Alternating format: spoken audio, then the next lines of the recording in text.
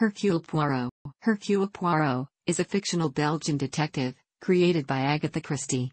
Poirot is one of Christie's most famous and long-running characters, appearing in 33 novels, one play, Black Coffee, and more than 50 short stories published between 1920 and 1975. Poirot has been portrayed on radio, in film and on television by various actors, including Austin Trevor, John Moffatt, Albert Finney, Peter Ustinov, Ian Holm, Tony Randall, Alfred Molina, Orson Welles, David Suchet, Kenneth Branagh, and John Malkovich. Poirot's name was derived from two other fictional detectives of the time, Marie Belloc Lowndes' Hercule Poirot and Frank Howell Evans' Monsieur Poiret, a retired Belgian police officer living in London. A more obvious influence on the early Poirot stories is that of Arthur Conan Doyle. In an autobiography, Christie states, "I was still writing in the Sherlock Holmes tradition, eccentric detective, stooge assistant, with a Lestrade-type Scotland Yard detective, Inspector Japp." For his part, Conan Doyle acknowledged basing his detective stories on the model of Edgar Allan Poe's See Auguste Dupin and his anonymous narrator, and basing his character Sherlock Holmes on Joseph Bell, who in his use of ratiocination prefigured Poirot's reliance on his little grey cells. Poirot also bears a striking resemblance to A.E.W. Mason's fictional detective, Inspector Hinault of the French Suchet, who first appeared in the 1910 novel At the Villa Rose and predates the first Poirot novel by 10 years. Unlike the models mentioned above, Christie's Poirot was clearly the result of her early development of the detective in her first book, written in 1916 and published in 1920. His Belgian nationality was interesting because of Belgium's occupation by Germany, which also provided a plausible explanation of why such a skilled detective would be out of work and available to solve mysteries at an English country house. At the time of Christie's writing, it was considered patriotic to express sympathy towards the Belgians, since the invasion of their country had constituted Britain's casus belli for entering World War I, and British wartime propaganda emphasized the rape of Belgium. Poirot first appeared in The Mysterious Affair at Styles, published in 1920, and Exited in Curtain, published in 1975. Following the latter, Poirot was the only fictional character to receive an obituary on the front page of the New York Times. By 1930, Agatha Christie found Poirot insufferable, and, by 1960, she felt that he was a detestable, bombastic, tiresome, egocentric little creep. Yet the public loved him and Christie refused to kill him off, claiming that it was her duty to produce what the public liked. Captain Arthur Hastings's first description of Poirot. Agatha Christie's initial description of Poirot in The Murder on the Orient Express. In the later books, his limp is not mentioned, suggesting it may have been a temporary wartime injury. Poirot admits he was wounded when he first came to England. Poirot has green eyes that are repeatedly described as shining like a cat's when he is struck by a clever idea, and dark hair, which he dyes later in life. In Curtain, he admits to Hastings that he wears a wig and a false mustache. However, in many of his screen incarnations, he is bald or balding. Frequent mention is made of his patent leather shoes, damage to which is frequently a source of misery for him, but comical for the reader. Poirot's appearance, regarded as fastidious during his early career, later falls hopelessly out of fashion. He employs pince-nez reading glasses. Among Poirot's most significant personal attributes is the sensitivity of his stomach. He suffers from seasickness, and, in Death in the Clouds, he states that his air sickness prevents him from being more alert at the time of the murder. Later in his life, we are told, Poirot was extremely punctual and carries a pocket watch almost to the end of his career. He is also particular about his personal finances, preferring to keep a bank balance of £444, 4 shillings, and 4 pence. Actor David Suchet, who portrayed Poirot on television, said there's no question he's obsessive-compulsive. Film portrayer Kenneth Branagh said that he enjoyed finding the sort of obsessive-compulsive in Poirot. As mentioned in Curtain and the Clocks, he is fond of classical music, particularly Mozart and Bach. In The Mysterious Affair at Styles, Poirot operates as a fairly conventional, clue-based and logical detective, reflected in his vocabulary by two common phrases: his use of the little grey cells and order and method. Hastings is irritated by the fact that Poirot sometimes conceals important details of his plans, as in The Big Four. In this novel, Hastings is kept in the dark throughout the climax. This aspect of Poirot is less evident in the later novels, partly because there is rarely a narrator to mislead. In Murder on the Links, still largely dependent on clues himself, Poirot mocks a rival bloodhound detective who focuses on the traditional trail of clues established in detective fiction, for example, Sherlock Holmes depending on footprints, fingerprints, and cigar ash. From this point on, Poirot establishes his psychological bona fides.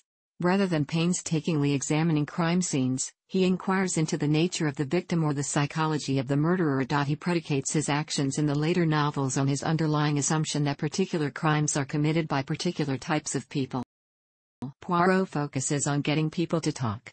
In the early novels, he casts himself in the role of Papa Poirot, a benign confessor, especially to young women. In later works, Christie made a point of having Poirot supply false or misleading information about himself or his background to assist him in obtaining information. In The Murder of Roger Ackroyd, Poirot speaks of a non-existent mentally disabled nephew to uncover information about Holmes for the mentally unfit. In Dumb Witness, Poirot invents an elderly invalid mother as a pretense to investigate local nurses. In The Big Four, Poirot pretends to have, and possesses, an identical twin brother named Achille. However, this brother was mentioned again in The Labors of Hercules. To this day Harold is not quite sure what made him suddenly pour out the whole story to a little man to whom he had only spoken a few minutes before. Poirot is also willing to appear more foreign or vain in an effort to make people underestimate him. He admits as much. It is true that I can speak the idiomatic English.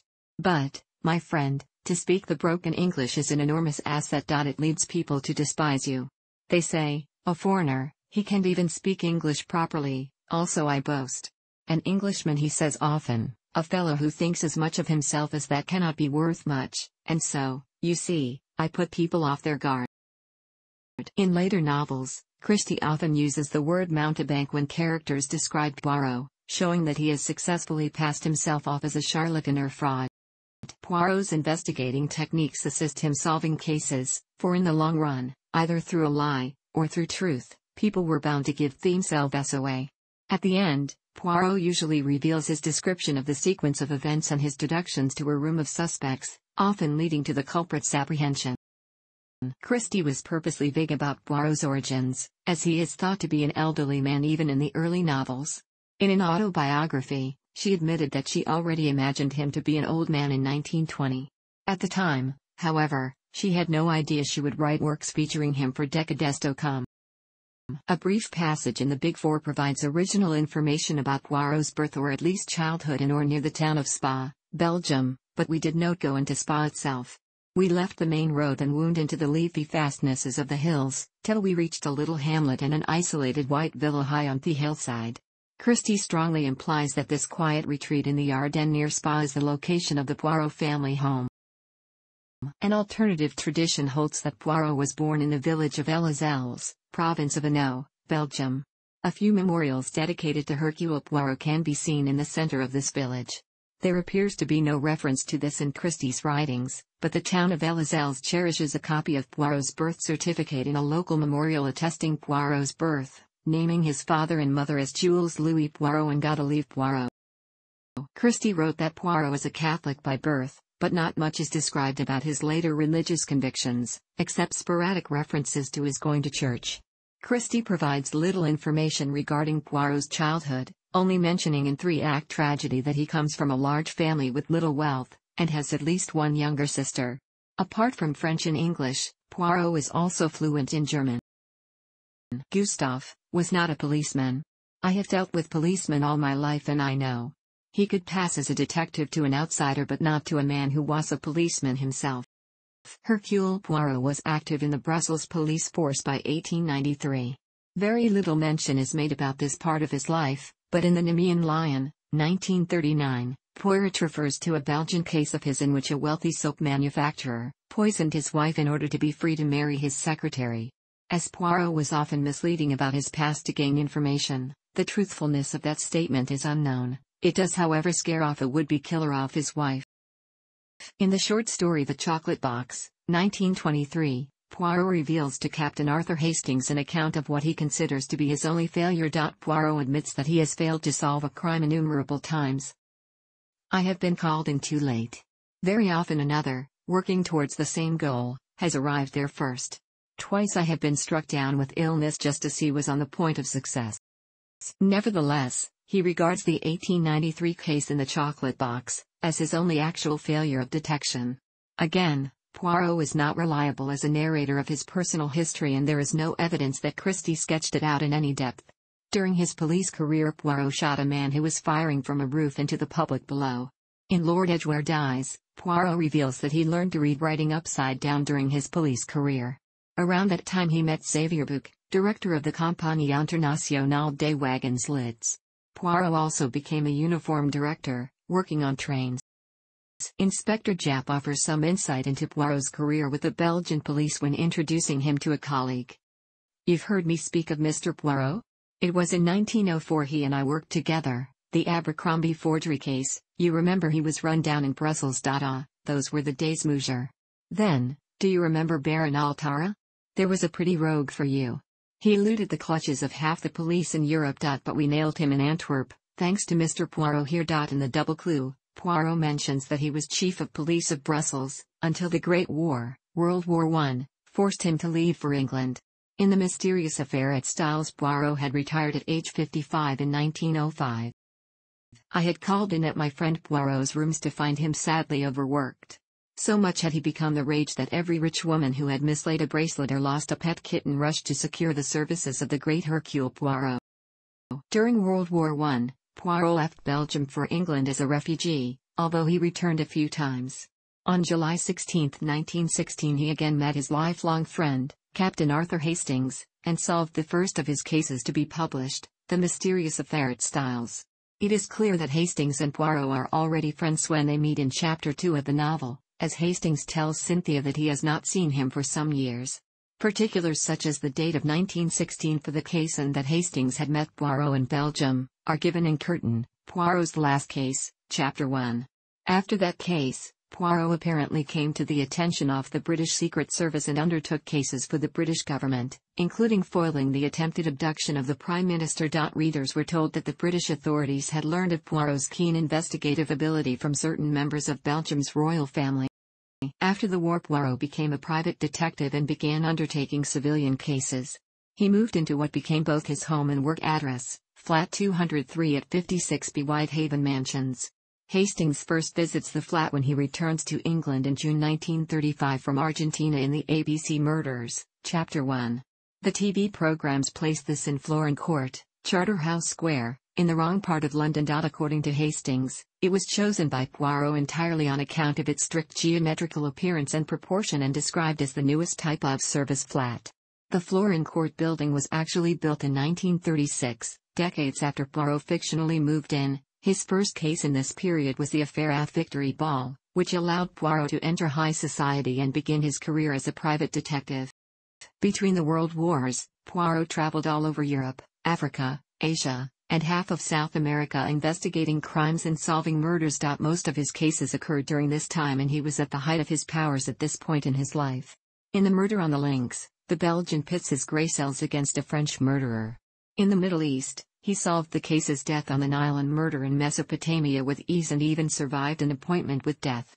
As he passed through Eastern Europe on his return trip, he solved the murder on the Orient Express. However, he did not travel to North America, the West Indies, the Caribbean or Oceania, probably to avoid seasickness. It is this villainous sea that troubles me. The mal de mer, it is horrible suffering. It was during this time he met the Countess Vera Rossakoff, a glamorous jewel thief. The history of the Countess is, like Poirot's, steeped in mystery. She claims to have been a member of the Russian aristocracy before the Russian Revolution and suffered greatly as a result, but how much of that story is true is an open question. Even Poirot acknowledges that Rossakoff offered wildly varying accounts of her early life. Poirot later became smitten with the woman and allowed her to escape justice. It is the misfortune of small, precise men always to hanker after large and flamboyant women. Poirot had never been able to rid himself of the fatal fascination that the Countess held for him. Although letting the Countess escape was morally questionable, it was not uncommon.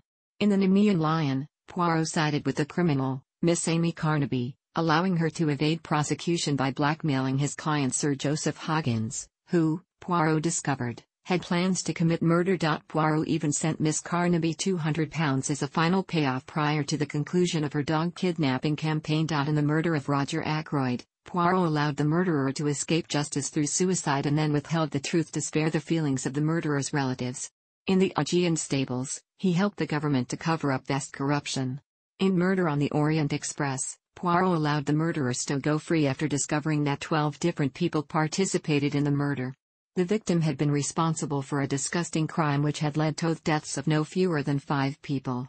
There was no question of his guilt, but he had been acquitted in America in a miscarriage of justice. Considering it poetic justice that 12 jurors had acquitted him and 12 people had stabbed him, Poirot produced an alternative sequence of events to explain the death. After his cases in the Middle East, Poirot returned to Britain. Apart from some of the so-called labors of Hercules, see next section, he very rarely went abroad during his later career. He moved into Styles Court towards the end of his life.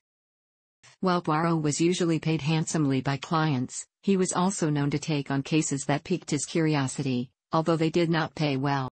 Poirot shows a love of steam trains, which Christie contrasts with Hastings' love of autos. This is shown in the Plymouth Express, The Mystery of the Blue Train, Murder on the Orient Express, and the ABC Murders. In the TV series, steam trains are seen in nearly all of the episodes. That's the way of it. Just a case or two, just one case more, the prima donna's farewell performance won't be in it with yours, Poirot. Confusion surrounds Poirot's retirement. Most of the cases covered by Poirot's private detective agency take place before his retirement to Gros Merros, at which time he solves the murder of Roger Ackroyd. It has been said that the 12 cases related in the Labors of Hercules, 1947, must refer to a different retirement, but the fact that Poirot specifically says that he intends to Gros Merros indicates that these stories also take place before Roger Ackroyd, and presumably Poirot closed his agency once he had completed them. There is specific mention in The Capture of Cerberus of the 20-year gap between Poirot's previous meeting with Countess Rossakoff and this one. If the labors precede the events in Roger Ackroyd, then the Ackroyd case must have taken place around 20 years later than it was published, and so must any of the cases that refer to it. One alternative would be that having failed to Gros Merros once, Poirot was determined to have another go, but this is specifically denied by Poirot himself. Also, in the Aromanthian Boar, a character is said to have been turned out of Austria by the Nazis, implying that the events of the Labors of Hercules took place after 1937. Another alternative would be to suggest that the preface to the Labors takes place at one date but that the Labors are completed over a matter of 20 years. None of the explanations is especially attractive. In terms of a rudimentary chronology, Poirot speaks of retiring to Gros Merros in Chapter 18 of The Big Four, 1927, which places that novel out of published order before Roger Ackroyd. He declines to solve a case for the Home Secretary because he is retired in Chapter 1 of Peril at End House, 1932. He is certainly retired at the time of Three-Act Tragedy, 1935, but he does not enjoy his retirement and repeatedly takes cases thereafter when his curiosity is engaged. He continues to employ his secretary, Miss Lemon, at the time of the cases retold in Hickory Dickory Dock and Dead Man's Folly, which take place in the mid-1950s. It is therefore better to assume that Christie provided no authoritative chronology for Poirot's retirement, but assumed that he could either be an active detective, a consulting detective, or a retired detective as the needs of the immediate case required.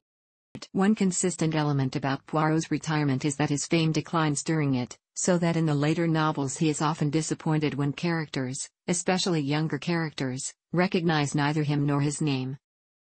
I should, perhaps, madam, tell you a little more about myself. I'm Hercule Poirot. The revelation left Mrs. Summerhays unmoved. What a lovely name, she said kindly. Greek, isn't it? Poirot was less active during the cases that take place at the end of his career. Beginning with Three-Act Tragedy, 1934, Christie had perfected during the interwar years a subgenre of Poirot novel in which the detective himself spent much of the first third of the novel on the periphery of events. In novels such as Taken at the Flood, After the Funeral, and Hickory Dickory Dock, he is even less in evidence, frequently passing the duties of main interviewing detective to a subsidiary character. In Cat Among the Pigeons, Poirot's entrance is so late as to be almost an afterthought. Whether this was a reflection of his age or of Christie's distaste for him, is impossible to assess. Crooked House, 1949, and Ordeal by Innocence, 1957, which could easily have been Poirot novels, represent the logical endpoint of the general diminution of his presence in such works. Towards the end of his career, it becomes clear that Poirot's retirement is no longer a convenient fiction. He assumes a genuinely inactive lifestyle during which concerns himself with studying famous unsolved cases of the past and reading detective novels. He even writes a book about mystery fiction in which he deals sternly with Edgar Allan Poe and Wilkie Collins. In the absence of a more appropriate puzzle, he solves such inconsequential domestic riddles as the presence of 3 pieces of orange peel in his umbrella stand. Poirot, and, it is reasonable to suppose, his creator, becomes increasingly bemused by the vulgarism of the up-and-coming generation's young people. In Hickory Dickory Dock, he investigates the strange goings-on in a student hostel, while in Third Girl, 1966, he is forced into contact with the smart stoofed Chelsea youths. In the growing drug and pop culture of the 60s, he proves himself once again, but has become heavily reliant on other investigators, a special live private investigator, Mr. Goby, who provide him with the clues that he can no longer gather for himself. Notably, during this time his physical characteristics also change dramatically, and by the time Arthur Hastings meets Poirot again in Curtain, he looks very different from his previous appearances, having become thin with age and with obviously dyed hair. On the ITV television series, Poirot died in October 1949 from complications of a heart condition at the end of Curtain, Poirot's last case. This took place at Styles Court, scene of his first English case in 1916. In Christie's novels, he lived into the late 1960s, perhaps even until 1975 when Curtain was published. In both the novel and the television adaptation, he had moved his amyl nitrite pills out of his own reach, possibly because of guilt. He thereby became the murderer in Curtain, although it was for the benefit of others. Poirot himself noted that he wanted to kill his victim shortly before his own death so that he could avoid succumbing to the arrogance of the murderer, concerned that he might come to view himself as entitled to kill those who he deemed necessary to eliminate. The murderer that he was hunting had never actually killed anyone, but he had manipulated others to kill for him, subtly and psychologically manipulating moments where others desire to commit murder so that they carry out the crime when they might otherwise dismiss their thoughts as nothing more than a momentary passion. Poirot thus was forced to kill the man himself, as otherwise he would have continued his actions and never been officially convicted, as he did not legally do anything wrong. It is revealed at the end of Curtain that he fakes his need for a wheelchair to fool people into believing that he is suffering from arthritis, to give the impression that he is more infirm than he is. His last recorded words are "Cher ami," spoken to Hastings as the captain left his room. The TV adaptation adds that as Poirot was dying alone, he whispers out his final prayer to God in these words: "Forgive me. Forgive." Poirot was buried at Styles, and his funeral was arranged by his best friend Hastings and Hastings' daughter Judith. Hastings reasoned, here was the spot where he had lived when he first came to this country. He was to lie here at the last. Poirot's actual death and funeral occurred in Curtain, years after his retirement from active investigation, but it was not the first time that Hastings attended the funeral of his best friend. In The Big Four, 1927, Poirot feigned his death and subsequent funeral to launch a surprise attack on the Big Four. Hastings, a former British Army officer, first meets Poirot during Poirot's years as a police officer in Belgium and almost immediately after they both arrive in England.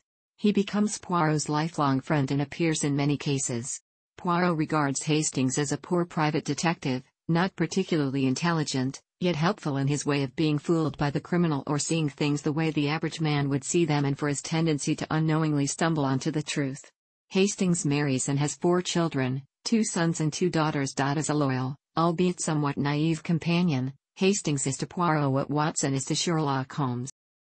Hastings is capable of great bravery and courage, facing death unflinchingly when confronted by the Big Four and displaying unwavering loyalty towards Poirot.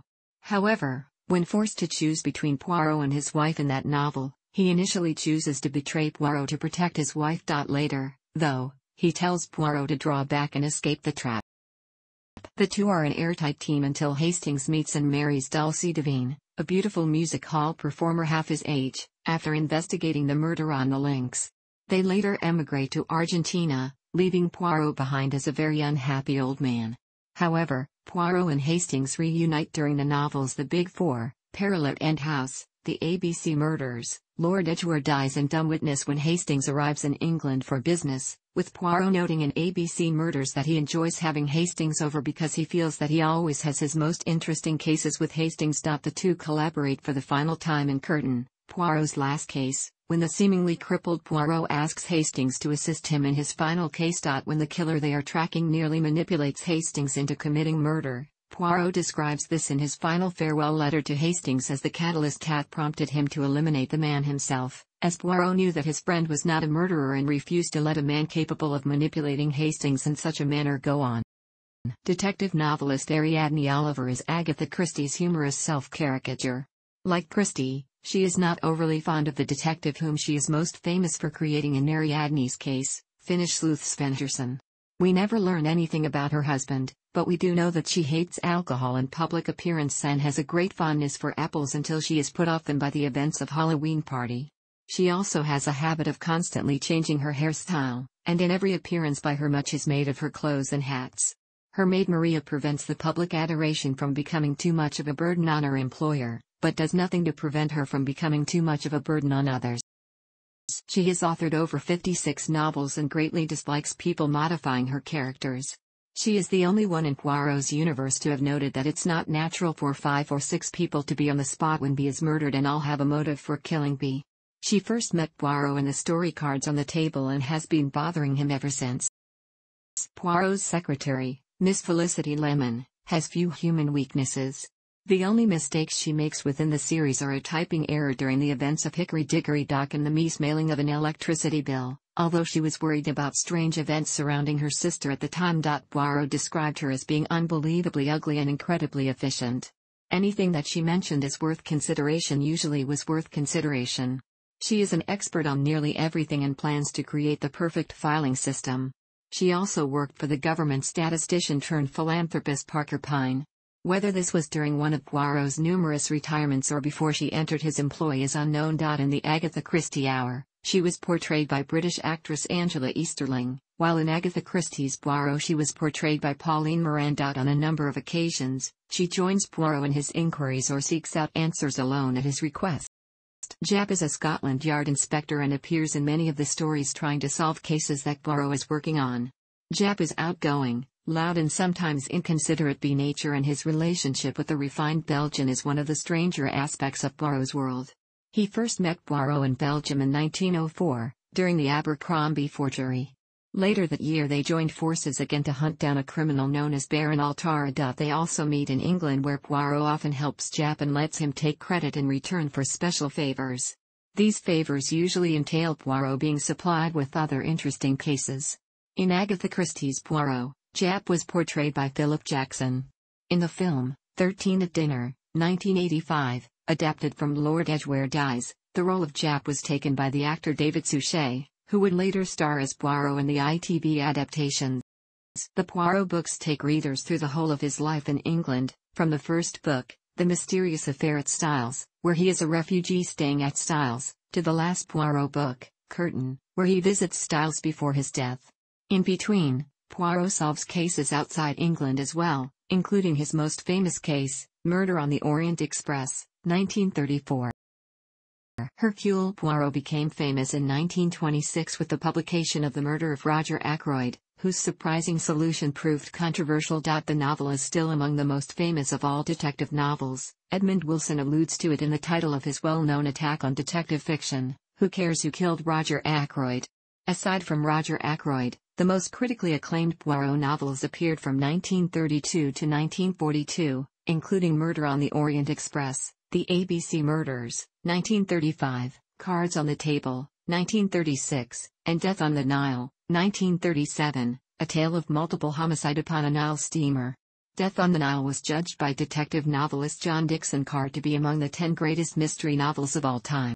The 1942 novel Five Little Pigs, aka Murder in Retrospect, in which Poirot investigates a murder committed 16 years before by analyzing various accounts of the tragedy, is a Rashomon-like performance. In his analysis of this book, critic and mystery novelist Robert Barnard referred to it as the best Christie of all. In 2014, the Poirot canon was added to by the first author to be commissioned by the Christie estate to write an original story, Sophie Hannah. The novel was called The Monogram Murders, and was set in the late 1920s, placing it chronologically between The Mystery of the Blue Train and Poiret End House. A second Hannah-penned Poirot came out in 2016, called Closed Casket. The first actor to portray Hercule Poirot was Charles Laughton. He appeared on the West End in 1928 in the play Alibi, which had been adapted by Michael Morton from the novel The Murder of Roger Ackroyd. In 1932 the play was performed as The Fatal Alibi on Broadway. Austin Trevor debuted the role of Poirot on screen in the 1931 British film Alibi. The film was based on the stage play. Trevor reprised the role of Poirot twice, in Black Coffee and Lord Edgware Dies. Trevor said once that he was probably cast as Poirot simply because he could do a French accent. Leslie S. Hiscott directed the first two films, and Henry Edwards took over for the third. Tony Randall portrayed Poirot in The Alphabet Murders, a 1965 film also known as The ABC Murders. This was more a satire of Poirot than a straightforward adaptation, and was greatly changed from the original. Much of the story, set in modern times, was played for comedy, with Poirot investigating the murders while evading the attempts by Hastings, Robert Morley, and the police to get him out of England and back to Belgium. Albert Finney played Poirot in 1974 in the cinematic version of Murder on the Orient Express. As of today, Finney is the only actor to receive an Academy Award nomination for playing Poirot, though he did not win. Peter Ustinov played Poirot 6 times, starting with Death on the Nile, 1978. He reprised the role in Evil Under the Sun, 1982, and Appointment with Death, 1988. Christie's daughter Rosalind Hicks observed Ustinov during a rehearsal and said, "That's not Poirot. He isn't at all like that." Ustinov overheard and remarked, "He is now." He appeared again as Poirot in 3 made-for-television movies, 13 at Dinner, 1985, Dead Man's Folly, 1986, and Murder in 3 Acts, 1986. Earlier adaptations were set during the time in which the novels were written, but these TV movies were set in the contemporary era. The first of these was based on Lord Edgware Dies and was made by Warner Brothers. It also starred Faye Dunaway, with David Suchet as Inspector Japp, just before Suchet began to play Poirot. David Suchet considers his performance as Japp to be possibly the worst performance of his career.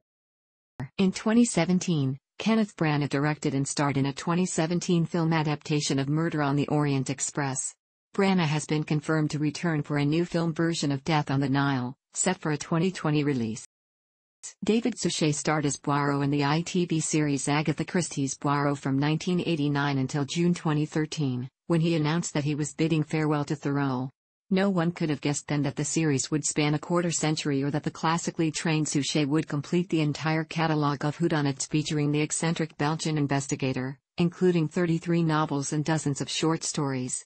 His final appearance was in an adaptation of Curtin Poirot's Last Case, aired on November 13, 2013. During the time that it was filmed, Suchet expressed his sadness at his final farewell to the Poirot character whom he had loved. Poirot's death was the end of a long journey for me. I had only ever wanted to play Dame Agatha's true Poirot. He was as real to me as he had been to her, a great detective, a remarkable man, if, perhaps, just now and then, a little irritating. I think back to Poirot's last words in the scene before he dies. That second cher ami was for someone other than Hastings. It was for my dear, dear friend Poirot. I was saying goodbye to him as well, and I felt it with all my heart. The Writers of the Bench. Article of Entertainment Weekly, issue number 1343-44, December 26, 2014, January 3, 2015, picked Suchet as best Poirot in the Hercule Poirot and Miss Marple timeline. The episodes were shot in various locations in the UK, and foreign scenes were shot in Twickenham Studios. In 2004, NHK, Japanese public TV network, produced a 39-episode anime series titled Agatha Christie's Great Detectives Poirot and Marple, as well as a manga series under the same title released in 2005. The series, adapting several of the best-known Poirot and Marple stories, ran from July 4, 2004 through May 15, 2005, and in repeated reruns on NHK and other networks in Japan. Poirot was voiced by Kotaro Satomi and Miss Marple was voiced by Kaori Yachigusa. Radio adaptations of the Poirot stories also appeared, most recently 27 of them on BBC Radio 4, and regularly repeated on BBC 7, later BBC Radio 4 Extra, starring John Moffatt, Maurice Denham and Peter Sallis have also played Poirot on BBC Radio 4 in The Mystery of the Blue Train and in Hercule Poirot's Christmas, respectively. In 1939, Orson Welles and the Mercury Players dramatized Roger Ackroyd on CBS's Campbell Playhouse.